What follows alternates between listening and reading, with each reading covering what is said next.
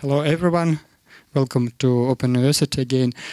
Today we have Ryan Джуни to present his view on how to build a community around startups, and Ryan has his successful story about creating his own company and selling it to Google. Everybody, I think, dream of it. How to build a company and to sell it to Google. And I think today we can have a format not like a lecture, but a discussion, because we have very practical questions in Skолково and Open University. We're trying to create this environment of startups around Skолково. And in Russia, there is still no community, but it is, but it's very small. And so I hope that Ryan and his talk tell us how to start to build in this community, especially community with young people who only want to start their own companies, and what they should do, and what Skолково can do and help them. Okay. All right. Здравствуйте. I do have a presentation, but I think what I'll do is I'll just talk about the part of the presentation about my background, just so you know who I am and what I've done. And then maybe it'd be more interesting to just have a discussion and for you to ask questions. I do have some prepared structure about different things about starting a company, but it's more advice on how to think of an idea, how to execute your company, which you probably can read a lot about. I've been giving this presentation at a lot of different places, so it's fairly broad and general. So I think it'll be better in this case just to have a discussion. So I will talk to you about my background. I grew up in Sydney, Australia. I was born there. In 2003, I moved over to Stanford University, and I've been living in Silicon Valley in California ever since. I studied electrical engineering at Stanford, my master's degree. After I finished at Stanford, I went and joined a startup that some friends of mine founded. It was called Sensory Networks. We built hardware technology for the network security industry. That company raised $20 million and operated for 4 or 5 years before sort of tanking, and it didn't work out basically. The company doesn't exist anymore, but I definitely learned a lot from that experience about what things went well, what things didn't. After I left Sensory, well, after the company finished, I started my first company, which was Omnisio. Started that in 2007. We built a web platform for editing online video.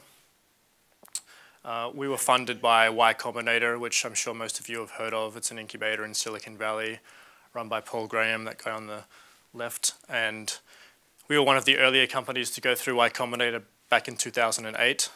We worked in our company for about 9 months during YC and then beyond, and pretty quickly were approached by Google and ended up selling to them. And so as a result of that, I became a product manager at YouTube. I worked at YouTube for a little over a year, working on all our consumer-facing features like the video editor, the video player, and all the stuff you see on the site, basically. So I stayed there for about a year, but realized big companies is not really my favorite thing, so I left to start another company. I met my now co-founder, Max Gabinsky, who's actually Russian, but he lives in Silicon Valley. He's been living there for a long time. I don't know, maybe some of you know him. He's founded companies in the past as well, and so we had both founded and sold companies. We were looking for our next idea. We started brainstorming together. And then in 2011, we decided to start my current company, which is called Inporia, and we build web and mobile products for shopping, focusing on fashion. So we have a few different products we've built in the e-commerce space, targeting fashion. We raised 1.3 million about 2 years ago from some top Silicon Valley investors, many big names who you would have heard of. And the path of our current company, we first launched the Inporia.com product. We spent about 6 months building that, then launched it and ran it for about 6 months. This product was built around the idea of adding machine learning personalization to your shopping experience. So our goal was to learn what your individual tastes were and then go and find products from around the web to show you and that you may be interested in buying. After about 12 months though, we decided that it wasn't working as well as we thought it should be, and so we stopped working on it and started a new product. This second product we worked on was called Fashion Blitz. This time it was an online game. It was a game where you could assemble clothes into an outfit. It was meant to be fun and addictive.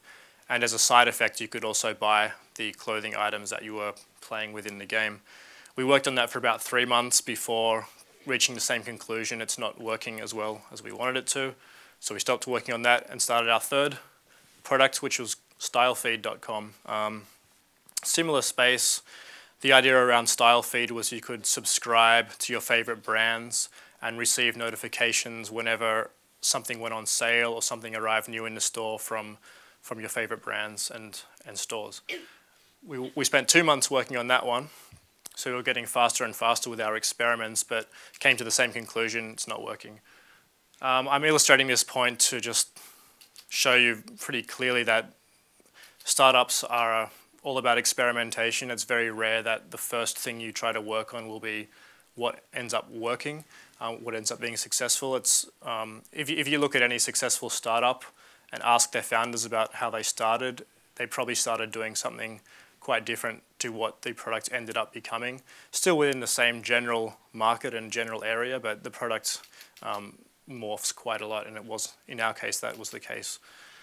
Kaleidoscope is the product we're working on now. We've been doing that for about 11 months in total. We're still working on it because it's working a lot better. This is sort of the chart of the number of people that have downloaded it over time.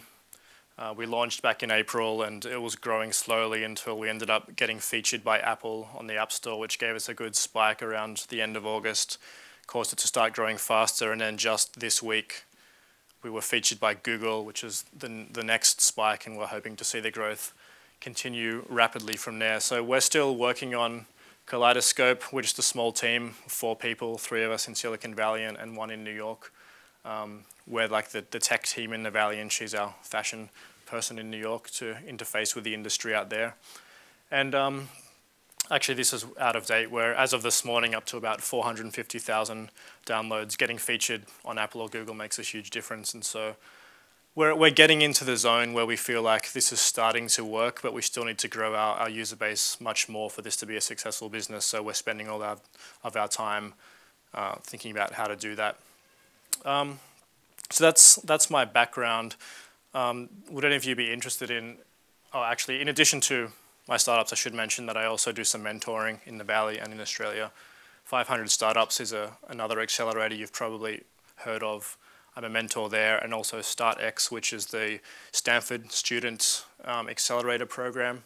I also mentor there, and then these two are down in Sydney, Australia, so I spend a lot of time trying to help entrepreneurs in Australia learn about the best practices of Silicon Valley, and I see a lot of parallels in doing that as I do in coming here and trying to spread the Silicon Valley knowledge. Some investing I do on the side when I have some time. I'm mostly interested in the biotech space as far as investing goes. These are a couple of my investments doing interesting stuff in synthetic biology. So, I mean, I can talk about some of these topics, but just let me know, are you interested in hearing general, here's how to start a company, or you're more interested in having a discussion about whatever's on your mind? It might be more fun just to answer questions if you have them. Any thoughts? Yeah. I'm more interested about how to start a company. Okay. Well, what I'll do is maybe I'll go through this relatively quickly. I won't go into a lot of detail, and then based on what captures your attention, you can ask questions. The first section I talk about is your mind of an entrepreneur, what you should be thinking about before starting a company. I think it's the most important part of being a good entrepreneur is managing your own psychology. That's the biggest strength and weakness that you'll have. The first thing I would point out is that being an entrepreneur is a very different career path to any other career that I can think of. I tell people you should really only be an entrepreneur if, excuse me, if you don't have any choice, if you feel like there's nothing else you could possibly do that would make you happy. If that's the case, maybe you should be an entrepreneur. But if you can imagine any other career that you could do that you would be happy doing, go and do that instead, because being an entrepreneur is very stressful and difficult, and you should only do it if you have to. But if you decide that it is what you really want to do, my best advice is just get started. You'll learn a lot more by starting a company and being active rather than you will reading or listening to people like me talk to you about it. Just get started, build something, launch it, see what happens. You should be prepared for this emotional roller coaster. You've probably heard the term, and I can tell you about it, but you won't realize how bad this is until you experience it for yourself. But as an entrepreneur, one day you think everything's amazing, I'm on top of the world, I'm going to make $1 billion and this is perfect. The next day you think, what am I doing? I've just wasted my life, everything's falling apart. And literally day by day, you'll have these very wild swings. Every entrepreneur I've spoken to has said that, yes, this is very true. And as much as I tell you about it, you won't feel how painful it is until you do it yourself. But I just want to point out, be prepared for this and learn how to manage your stress so that you can try and stay fairly balanced. On days that things are going well, try not to get too excited and complacent. On days that things are going bad, try not to get too upset. Just keep moving forward and making it happen. And then lastly, realize that we're all figuring it out as we go. None of us really know what we're doing, even the most successful entrepreneurs. We kind of have a rough idea of maybe what we're trying to do, but really day by day we're just encountering challenges and figuring them out. You don't feel like you have to study and learn a lot and become an expert before you start a company. Everyone figures it out as they go along, and you should do that as well. So that's just the preparation phase, what you need to be feeling and thinking. Coming up with an idea. I like this model, which Peter Thiel came up with. He's another investor you may have heard of. He was also the founder and CEO of PayPal. A good idea generally is at the intersection of these three things. Something that's valuable, which means there's a very big market potential, a lot of potential customers or users, a lot of potential to make money. It's something that you can have the expertise and ability to do, and it's something that no one else is doing. I believe it's much better to start a company that's original and innovative than it is to try and enter an already crowded market. There have been a small number of successes just copying other existing ideas, but if you really want to build a big, world-changing and valuable company, it's much better to be doing something new and original. If you have an idea that's kind of at the intersection of these three things, it's a good idea to pursue, and you should get started on it now. And I want to emphasize it's important to make sure that the idea you pick is something that you're personally very passionate about. I see a lot of people trying to choose ideas based on what are investors excited about right now, which markets are hot. But unless you're personally very passionate in your core about what you're working on, it's going to be hard for you to survive the up and downs, the emotional roller coaster, and you're going to experience long periods of quite intense pain, to be honest. And unless you have that fundamental passion driving you to keep going, excuse me, you're probably not going to succeed. So definitely choose something that you're personally passionate about, not something that investors seem to be excited about or your friends seem to be excited about. You personally make sure you feel you're excited about it, about what you want to work on. I made this slide just to illustrate the types of things you'll be thinking about in different industries where you'll be spending most of your mental energy. If you do something in the consumer internet space, you're going to be spending 90% of your time thinking about distribution, which means how do we get users, how do we get people to find our site or our app and download it and start using it.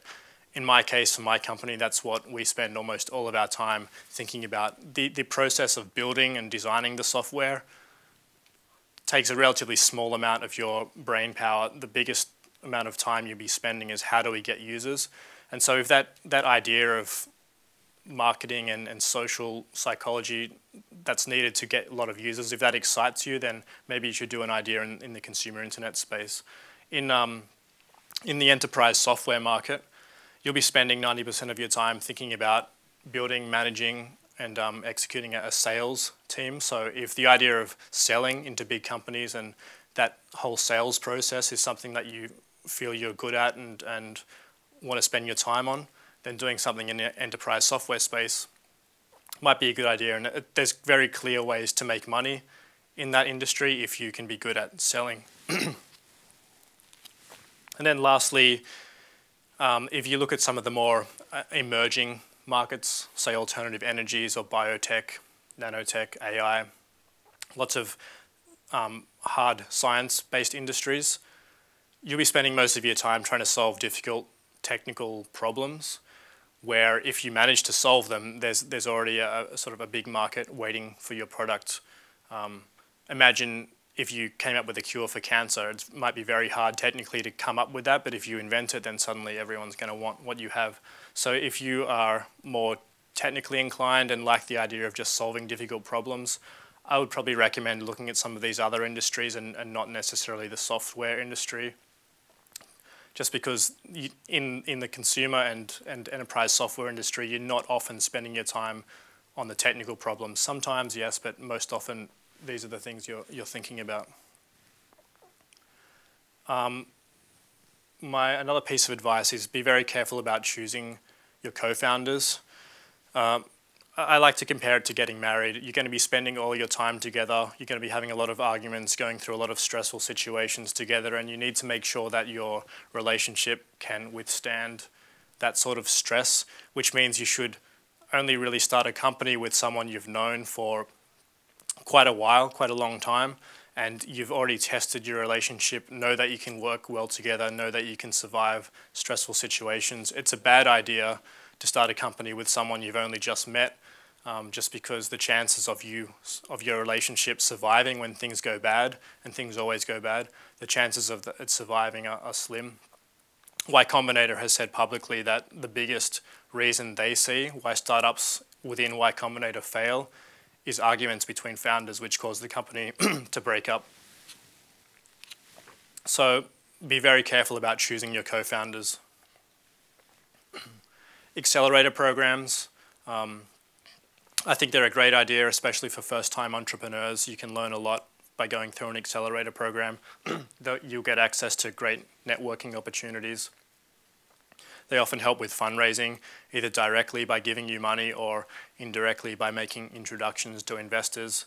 And they help with mentoring. And I put this URL here. It's a list of many different accelerator programs around the world, just so you can get a sense of what other programs are doing in various countries and what they offer and how successful they are. Obviously, still number one is Y Combinator by far, and you can learn a lot just by reading about what YC has done.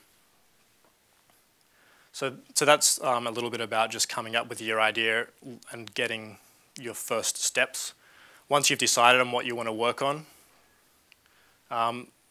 executing the company, my first and most important piece of advice is focus is incredibly important. I'd say the biggest mistake I see entrepreneurs, first-time entrepreneurs especially, making is they try to do too much in the beginning before actually launching and getting customer feedback. This is particularly true for engineers and technical people whose inclination is to sit in the office and design and build products because that's what they love doing and that's what they're good at, compared to the idea of going out, talking to customers and trying to sell your product. Seems scary because what if they don't like it? What if they don't buy it? So it's more comfortable just to sit there building and making it better and better and better before launching. And that's always a bad idea because you might be building completely the wrong product and you'll never know until you start talking to customers. So it's always best to pick the smallest, most minimal possible thing you can build and launch that and see what customers say and use that feedback to change direction if necessary. In the example I showed at the beginning of my company, we kind of made the mistake with our first product of spending too long building it, and then our second and third and fourth products were a lot faster because we learned from that mistake. I'll skip that slide. This is a model called the Lean Startup, which many of you will probably heard of. It's created by Eric Ries. It's been very popular in Silicon Valley over the last year or two, and it's pretty much considered today to be the best framework to think about running your company. And the idea is you're going to be iterating around this loop many times when you're running your company, and your goal, your objective is to go around that loop as quickly as possible. The loop being, you come up with an idea, you build that idea which becomes a product which you launch to the market. You measure the results of people using or buying that product, which gives you some data, which you then use to learn and modify your idea, because your idea is never going to be right, you're always going to be adjusting it. And you want to get around this loop as quickly as possible, which means don't spend too long building your first product, don't spend too long measuring it, just pick the most important things to measure that you care most about and learn as quickly as you can from that, and then cycle around again. So if you can go around this loop very fast, you're much more likely to succeed than you are if you kind of spend too long in any one of these phases. I'd say the most important part is the measurement aspect, getting feedback on what's working and what's not. So this is another model which is popular. Dave McClure came up with this one, 500 Startups founder. He calls it Startup Metrics for Pirates, because the acronym R sounds like a pirate. Acquisition. So this basically shows the types of things you should be measuring and what's important. The first category, acquisition, talks about how do people find your product. This most directly applies to consumer internet products, so I'll use that as an example, but how do people find your website, or how do people find and download your mobile app? Track a lot of data as you can to see where they come from, how do they find out about you. The next category is activation, which means people who arrive at your site. Do they become activated? Do they start using it? Or do they just arrive and then immediately leave? So tracking how big of a percentage of your users become activated. Retention is the next category. Do the users who come, do they return again a day or a week or a month later, or do they just come once and never return? So tracking the percentage of people that actually come back a second or third time is important. Revenue, now that you have users coming back and you understand how that's working, are you able to make money from those users? Obviously this is a business that we're trying to build, and at some point we have to make money. So measuring that.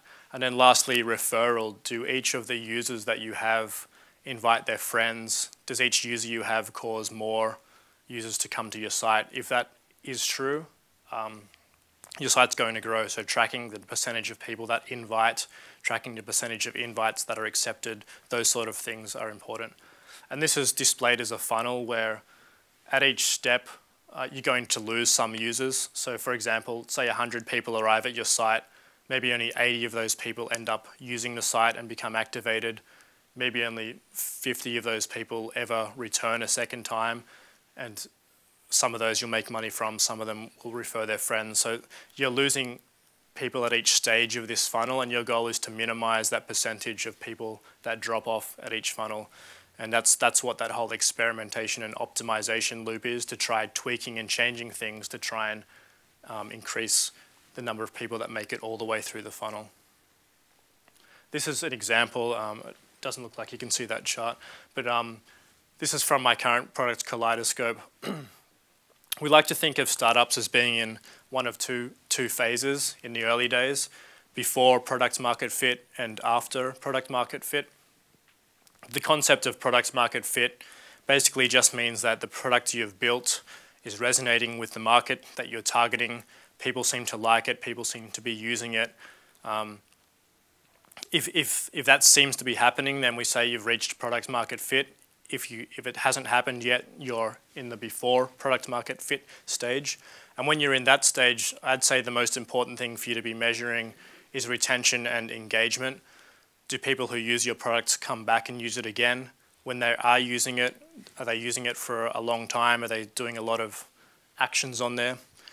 This is how you can tell if you're getting close to product market fit or not. If your users never come back, it means you haven't built a product that they like, so you have to figure out what to change. If you could see this chart, this shows what we track. We track weekly retention, so people who come 1 week, do they return the following week, and then the following week, and the following week. We see about 42% of our users who come returning 1 week later. And then after 2 weeks and 3 weeks, there's a slight drop off down to about 30% of people who are still using the site 6 weeks later. So we feel that's actually quite high, and I think it is for a consumer internet business. That sort of level of retention, if you can achieve it, is good. The other products that we built prior to Kaleidoscope didn't have anywhere near as high retention as this, which leads us to believe that we're getting much closer to product market fit with this product, and that's why we're still working on it. For a mobile product, you can also look at the App Store ratings. That's a really good way to get feedback from users. We have quite a large percentage of 5-star ratings, which tells us that, again, users like what we're doing and we're close to product market fit. In addition to the quantitative data, it's a much better idea to get qualitative feedback, so descriptive feedback from users. Talk to them as often as you can and make it really easy for them to give you feedback. So this is a screenshot from our application. We've translated the application into 30 different languages, and we make it very easy by tapping a simple button for users to be able to type in a sentence or two, giving us their thoughts. And as a result of this, our whole team receives about 20 emails every day with feedback from users all around the world, telling us what they like, what they don't like, what features they wish we had. And this is probably the most valuable way that we learn what we need to change in order to improve our metrics. We can learn what features to build next based on what most people are asking for. I won't go into detail here, but there's a few other things you can do to get feedback. This site in the middle of the slide, usertesting.com, is a really good site to get video feedback from your users. You can post a task saying, I want users to come to my site and do these 5 steps. You'll pay something like $5 per user, and in return you'll get a video recording of that user clicking around on your site, doing what you ask them to do, and talking out loud as they're doing it, telling you what they're thinking. And just by watching 5 or 10 of these videos, you will learn a very large amount of data about what's working and what isn't in your product. Some things that you thought might have been very obvious about your user interface, for example, might be totally non-obvious, and users might be getting confused and not knowing what to do. So you really should do something like this. Even better than recorded videos, if you can invite people into your office and do in-person interviews. In the US, we post on Craigslist most often saying we want someone to come into our office for 45 minutes. We'll pay you $20. Sit down, use our new product, tell us what you think about it. And if you do that 5 or 10 times, again, you'll know so much more about your user base. When I worked at YouTube, we were quite sophisticated about doing this. We had a special lab set up with a one-way mirror so that the users would be sitting in a room working on the product, and then I would be behind the mirror with our engineers watching how they're using it. And things that we thought were obvious that people should be able to figure out and understand, you learn that they just can't understand it, and it causes you to redesign a lot of things. So you don't have to be that sophisticated. You can just sit down with your user and talk to them. You don't have to have a whole lab set up, but do something like that to learn from your users, and you'll be much better off. And then after you've reached the stage of product market fit, I'd say the most important metric to start measuring at that point is growth, especially in consumer startups. You live or die based on how fast you're growing. And our growth right now in our chart, it's increasing, but it's not growing as fast as we want it to yet. So today, our number one focus at Kaleidoscope is how do we increase our growth, in particular our growth in daily active users, the number of people that use our app every day. And you want this number to be growing fairly rapidly in order to build a valuable consumer company. So that was just a little bit about how to think about running your startup, treating it as an experiment, treat it as gathering data and responding to that data. Pitching your startup is another important thing that you need to know how to do well. You'll be pitching all the time, whether it's to investors, to reporters writing articles, to potential employees that you're trying to convince to come and join you. So you need to be good at pitching, and you need to prepare a few different types of pitches for different situations, ranging from anything from a single sentence that you might be able to shout at someone in a crowded room, telling them what you're doing, to a 10-slide deck that you might present to some venture capitalists when you want to raise money. It's very hard to create a good short pitch. So a good pitch to create is a demo day style presentation, which is what we use at Y Combinator, for example, where you get up on stage and pitch your company in just 2 minutes to a room full of investors. It's very hard. You can't convey much information in 2 minutes. It's a very short amount of time. So you have to be very careful about which things you focus on talking about, and you have to pick only the most important, exciting things that will cause investors to want to come and talk to you later. So it's very hard to create that. So I always recommend building your long pitch and then slowly boiling it down into smaller and smaller increments until you have essentially your elevator pitch. I won't talk in too much detail about what to include, but these are the most important things to include in your pitch. You can read about this online in a lot of detail, but if you're making a 10-slide deck, you should have 1 slide on each of these items. The first slide being a very clear description of what it is you actually do. Just very clearly say, we are building a mobile app for fashion. I mean, something very clear. You don't want, a lot of entrepreneurs make the mistake when they're pitching of talking in very vague terms about big, well, here's the problem with the world, and they spend too long talking about abstract things before actually saying what it is they do. And if you do that, your audience is going to basically not be listening to anything you have to say, because until they understand what you're doing, they don't really know how to interpret everything else that you're saying. So always start out saying what you do. The biggest complaint I hear from investors when they're listening to pitches is like, what do they do? I don't know what they do. So very clearly say what you're doing first. Then you can talk about the problem. What's the problem with the world today? What's the pain that people feel that you're solving? Explain what that is and why it's important. Then your solution, what have you built or what are you building that solves that pain, makes it better. And then very quickly get to showing a demo of your product or service.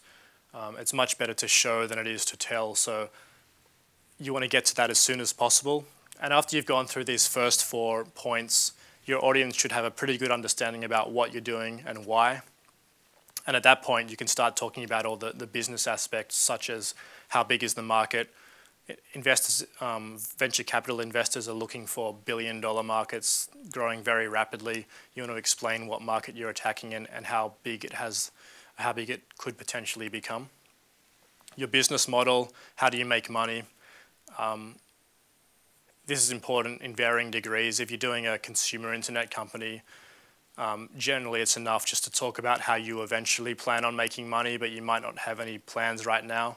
If you're doing an enterprise software company, you should very clearly say, here's how much we're charging it for, and here's why we know companies will pay. You might need a much clearer business model there.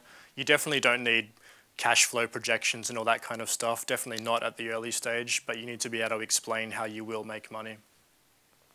Distribution is how do we get users or how do we get customers. This is usually the hardest thing to solve for any startup, so spending some time explaining how your plan for attracting users, is it something that's going to grow virally? Do you have to spend a lot of money on advertising to convince these users to come in? Do you have to hire an expensive sales team to phone up companies and ask them to buy? Whatever it is, explain how you're going to get customers. Then the point I've listed here is secret sauce. If you have something unique to your company that no one else has, that's your secret advantage. If you can talk about that, you'll get your investors or your audience much more excited. This could be anything from some new technology you've invented and patented maybe that no one else has, or your team may have an expert that's the world's best expert in some industry. Anything like that you can talk about. And honestly, a lot of startups, especially in the consumer space, don't really have a good answer to this question. The real advantage that most startups have is speed. Most startups win by moving much faster than big companies and their competition. So practically that's your real advantage, but if you also have something you can talk about as a secret ingredient, then you should definitely talk about that. Then talk about your team, who you are, your background, why are you the best team to be doing this startup and not someone else? And end with your milestones. What have you achieved to date and what are you planning on achieving next? So maybe you've built a prototype, maybe you've already launched, maybe you've already got some customers and making money. What are your next steps? Are you raising money?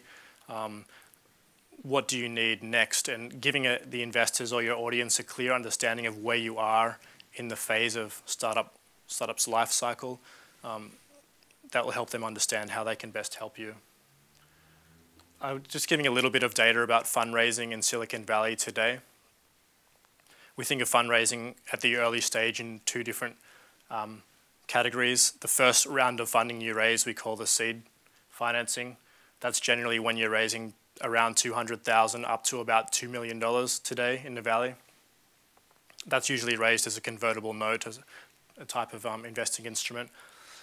Once you've gone beyond the seed stage and you need to raise more financing, we call that a Series A. That's generally when you're raising more than $2 million. It's generally raised as equity.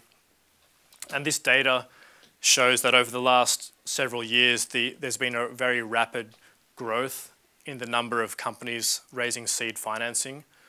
But there hasn't been corresponding growth in the number of companies raising Series A financing. So it's very easy today in the Valley. Well, it's not very easy, but it's the easiest that I've ever seen it in my 9 years of living there to raise a seed stage round today. But it has not become much easier to raise a Series A. So there's a lot of companies who have raised a seed round and have been operating for a year or two, and now they can't raise a Series A to continue. So I'd say a lot of investors are quite worried at the moment what's going to happen in 2013. All these companies who can't raise a Series A are going to go out of business, and it's going to be a very interesting year. Another trend is the rapid rise in valuations for seed stage financing. So a few years ago, raising a seed round at a valuation of around $3 million would have been considered good. Today, raising a seed round at a valuation of $10 million is not unheard of, and even especially for Y Combinator companies, raising it at $15 million and above is actually quite common. So the market is very, very hot in Silicon Valley right now, and a lot of investors are quite unhappy about that, obviously, and don't think it's going to last too much longer, but no one really knows. Lastly, I'll just spend a very small amount of time talking about exit, and then we can have a question time. I think it's important to think what your goals are as an entrepreneur when starting a company. Do you want to be like this guy on the left, this is Drew Houston, the founder of Dropbox, a good friend of mine, and this is Kevin Systrom, the founder of Instagram. I think a lot of people wish they were Kevin. He started Instagram less than 2 years ago, sold it to Facebook 18 months after starting for $1 billion. Personally made probably around $350 million from that deal. It sounds pretty exciting, and the problem is a lot of people try to do that, and that only happens once every 5 or 10 years. It's not a very common event. Much better is to try and be like Drew, who started Dropbox a little over 5 years ago, maybe more than that. And for the first several years of operation, no one really knew much about Dropbox. Maybe you had used the product, but it wasn't very well known how successful they were. They were actually very successful from the beginning. They were making a lot of money, very profitable from day one, but they kind of kept quiet. They didn't tell anyone. Their goal was just to build a successful company that was making a lot of money. And now today that they have kind of become relatively well known, people realize how successful they are. They're being valued at around $4 billion by investors. And Drew's just focusing on building a successful, independent, profitable business. He's not trying to build something to sell. He's just trying to build a good business. And I think that is generally the right approach. There's a saying that companies are bought and not sold. Even if you want to sell your company, it's best for you just to focus on building a successful business. Because if you do that, companies will approach you and ask to buy you. If you build a company with the goal of selling it and go around asking, do you want to buy my company? Do you want to buy my company? That's never going to work. So your goal should always be let's build a valuable business, and then if you want to sell, when the offers come, and you'll always get offers if you're successful, you can choose to take it or not. There's a trend in the last year or two in Silicon Valley of many acquisitions happening at a very early stage, which we've termed acqui-hires. It's happening because all these companies that have raised seed stage financing are unable to raise a Series A financing are kind of sitting around like, what do we do now? In parallel with that, there's a trend, well, the demand for engineers far exceeds the supply of engineers. Every company in Silicon Valley is trying to hire engineers right now, every company, and no one can get enough engineers. And so the companies who can afford to do this, like Google and Facebook and Twitter, they simply just buy up all the small companies, bringing them into their company as a means to get engineers. So they'll generally pay around $1 to $2 million per engineer. If you're a small team of, say, 3 engineers, you might get bought for up $3 million, even higher, maybe 4, 5, maybe even $6 million. In exchange, you'd be expected to work at the acquiring company for generally 2 to 4 years. Sometimes your investors will get paid back, sometimes not. But this trend has been very big this year. It will probably continue into next year because there's a lot of companies that will be out of options. They won't be able to raise a Series A. The choice is close the door or sell. The question is, are there going to be enough buyers for all these companies? The answer is probably no. So it's going to be a very interesting year in 2013. So I know that was very fast an overview of a lot of different things. So I think at this point I'd love to answer any questions that you have. Let's start here. You said about passion, which every founder should have for the area, for the business he or she develops. To know what about background? Is it necessary to have a background in the industry for founders to develop some business, or because I know it's quite usual story when investors it's quite offensive for such kind of cases. So do you need to have a background in your industry? It depends on the idea. So like I mentioned when I showed that model of how to choose your idea, you need to make sure it's something that you're capable of doing. Whether that means you need to have a background in it or not depends on what it is. If you're trying to invent a new type of nanotechnology, but you've never studied nanotechnology, you're not going to be able to do it. But if you're just trying to make a new photo sharing app, or in my case, a video editing site or a fashion mobile app, I had never done any video before that. I had never done any fashion business before that. But those are things you don't need experience in. It's not that hard to figure it out. So it depends, but it's always a better story to investors if you can explain that you have this secret expertise and that's why you're going to win, even if that's not even true. I mean, it helps make a good pitch to investors and it'll get them more excited. And of course, don't forget, you don't personally need to have all this expertise if you can hire experts. So if you want to start a nanotechnology company and you don't know about it, but you've managed to convince some professor of nanotechnology to quit and join your company, then that's fine too.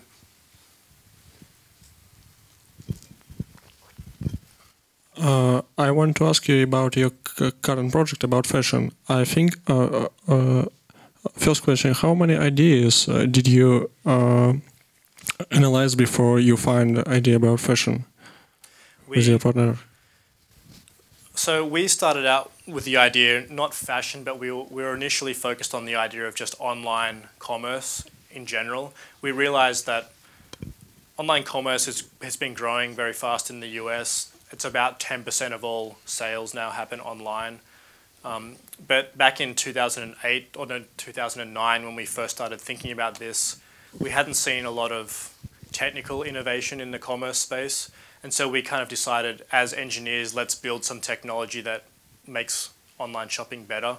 And we decided to focus on personalization. So we thought we'll build some machine learning algorithms that will learn what you like And so you don't have to go and search 20 different stores. You just go to one site, our site, and you'll see products from everywhere customized just for you. And then with that idea, we thought we'll start with fashion and then we'll do it for other things, because fashion is, it's something that everyone has a lot of different individual tastes, and there's a lot of variety of items, and so we thought this was a good problem domain to apply some algorithms to solve.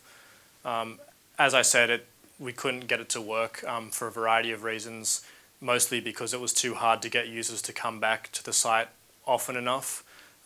Retention was the problem, because the site was very focused on transactions, like come here, buy something, and you don't want to buy something every day, and so you're not coming back to the site very often, and you'll forget about it. So that our subsequent ideas were more focused on building an engaging product that would cause people to use it regularly, and then gradually shift them over to buying stuff. And so because we had already built our first product in the fashion space, we decided to stay in the fashion space, and somehow we ended up becoming like a fashion technology company. That was never our original idea, but once we started digging into the industry and becoming somewhat experts on how the industry works, we decided to just try different ideas in that space. I think maybe you did so many pivots before you didn't work in fashion industry before, and you didn't have fashion experience. Yep. And after 1 year, you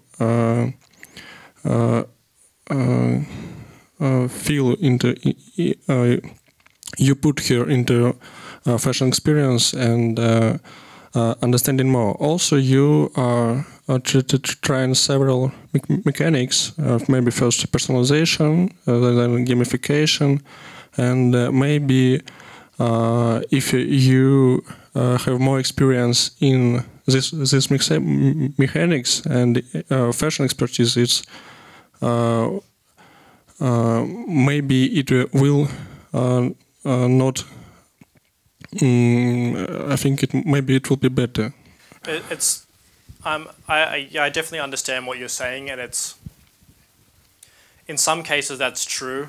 In our case, I don't necessarily think that is true, just because we're building a consumer product, and consumer products, as smart as and experienced as you think you are, you're never going to really know what's going to work and what's not with consumers. It's like a black box. You put something out there, and sometimes it works and sometimes it doesn't, and you really don't know why.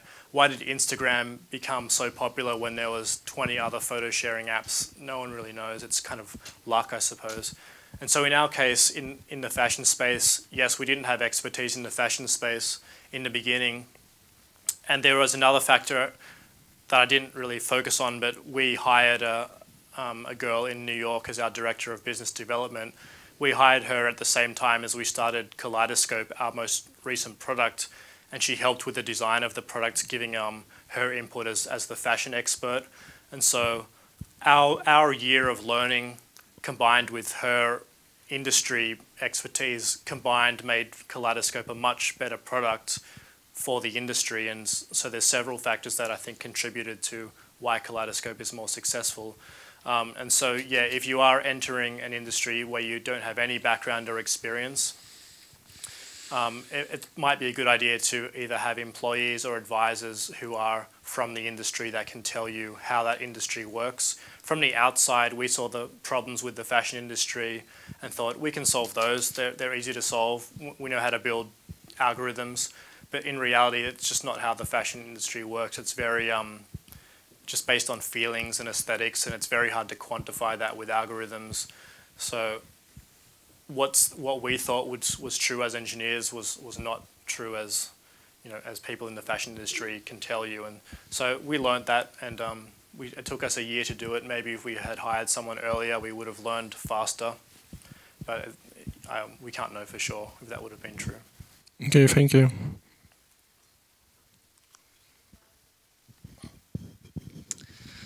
I've got a startup, and a little story before question. Okay, we made 2 publications about our startup, about our project on internet.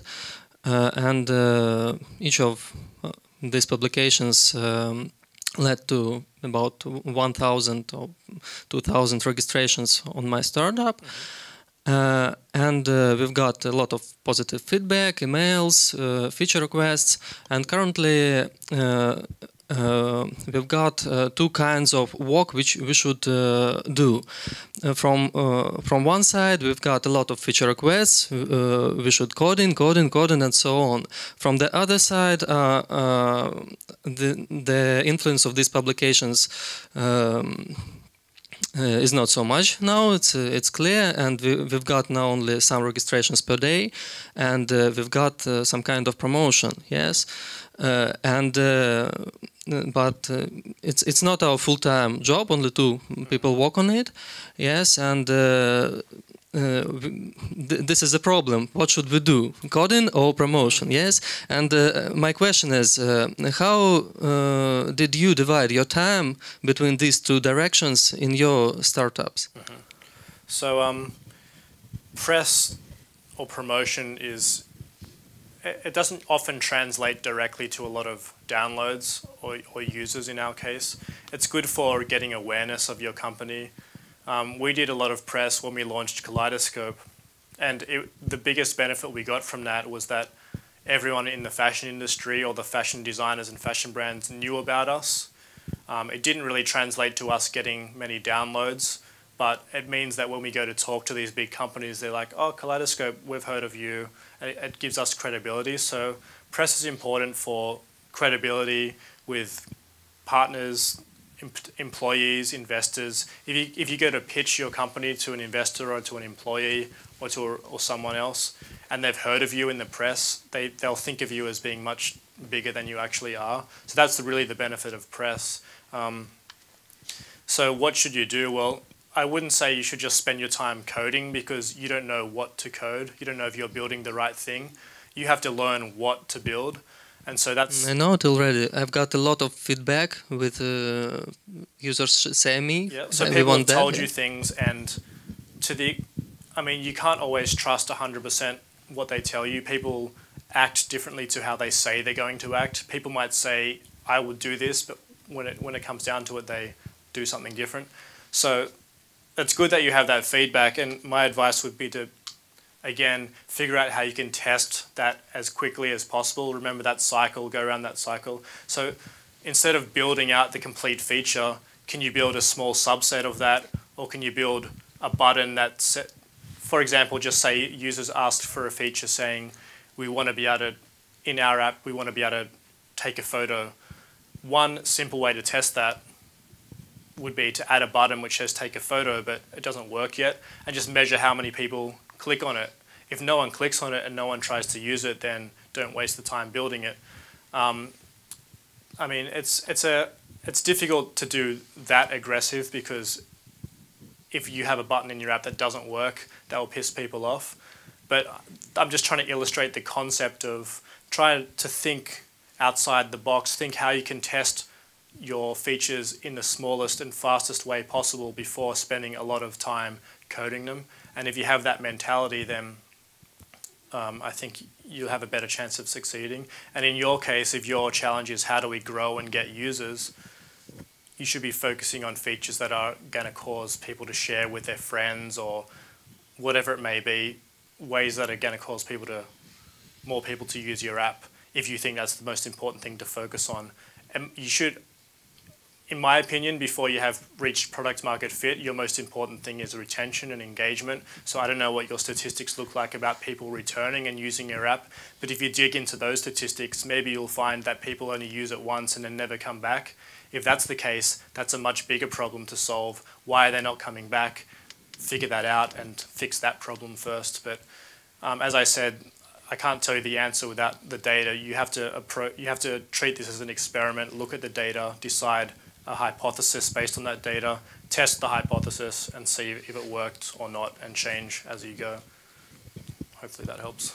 Thank you.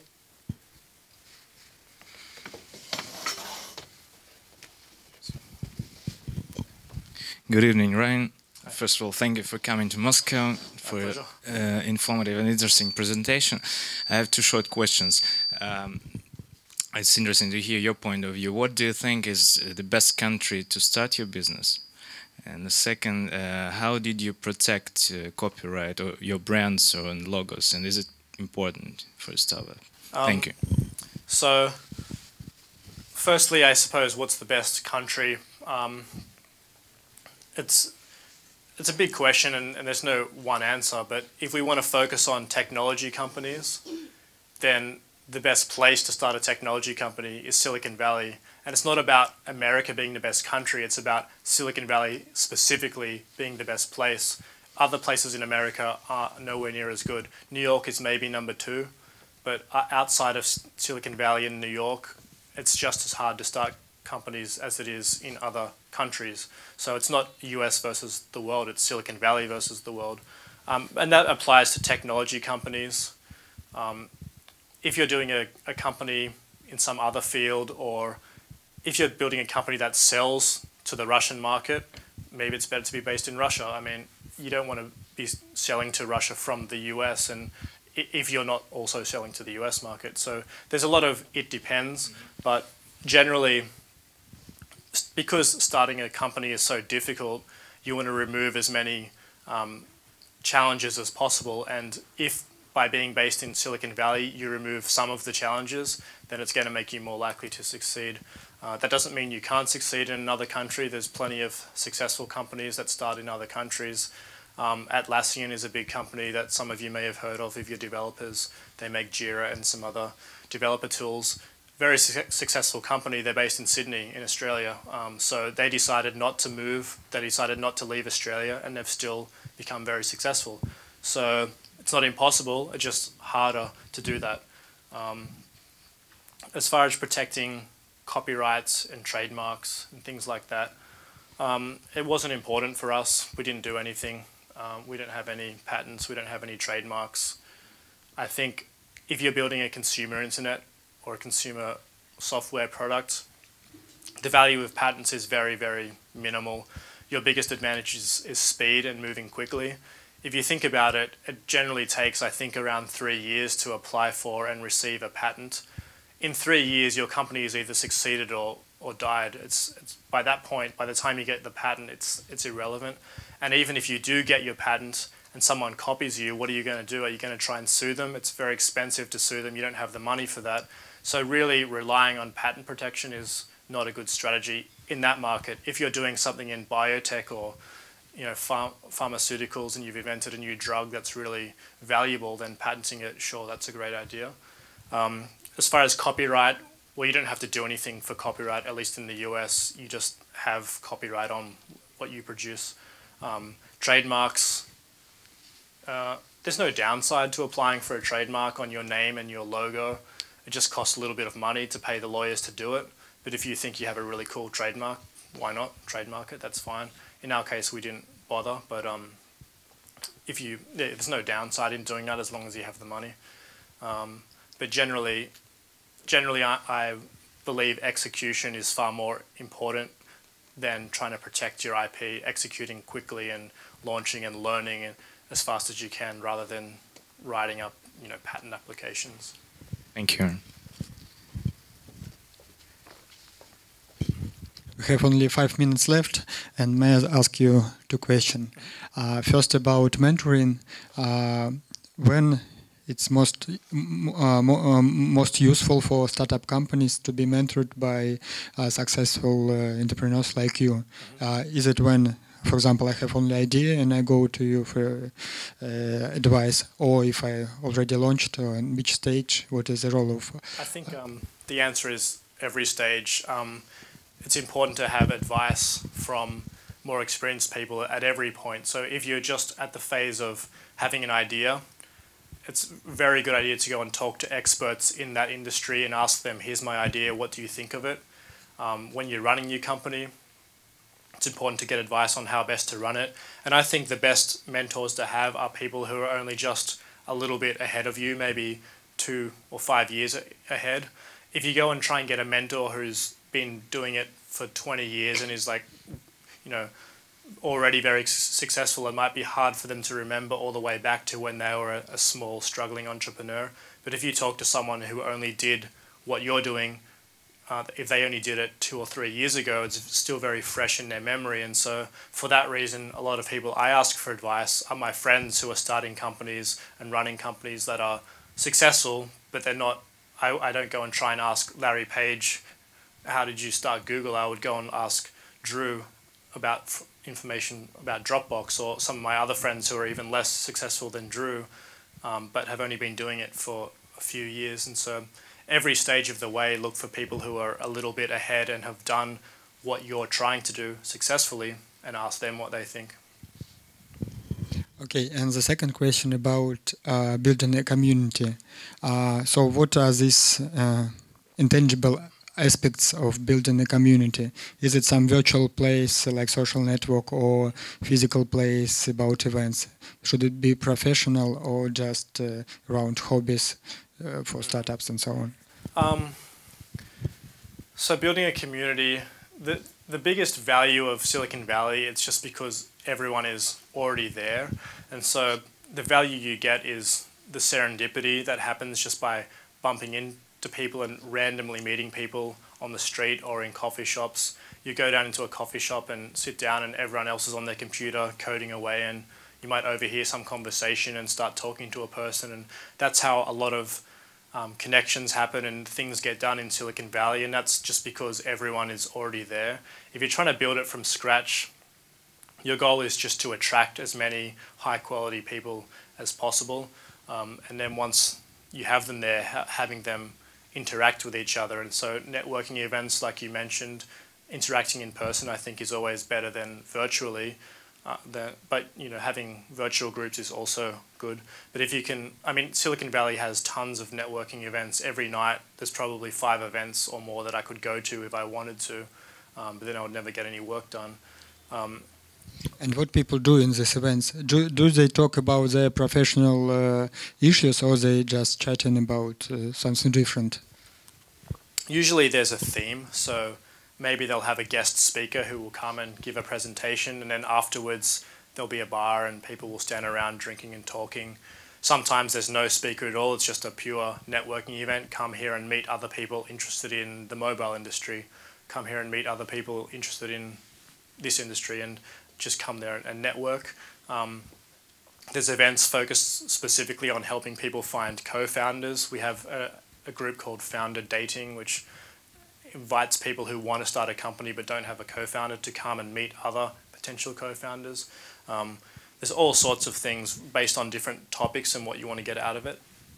I think on the virtual side, you can learn a lot about best practices of Silicon Valley just by following along some of the important blogs and things.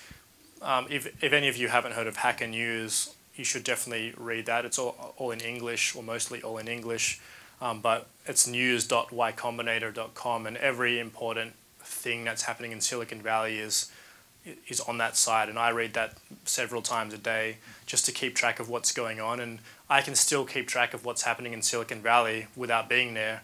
And so you'll know all the stuff that's going on, and you can bring the best of that to Skолkovо or elsewhere.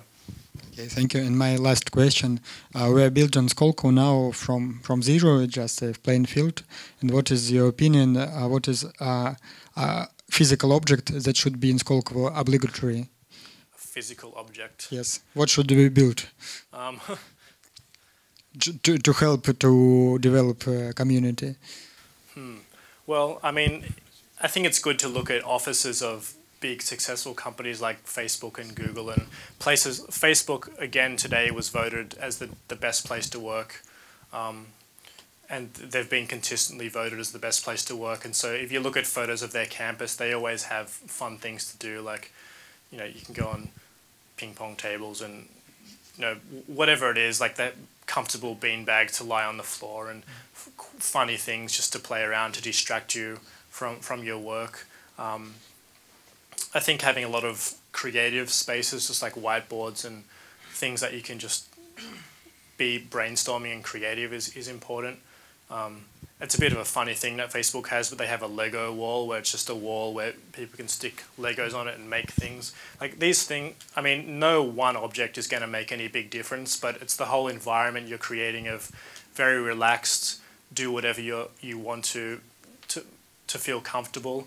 So it's not a very rigid working environment. It's very relaxing and allows you to be creative and come up with brilliant ideas. Okay, thank you, Ryan, very much.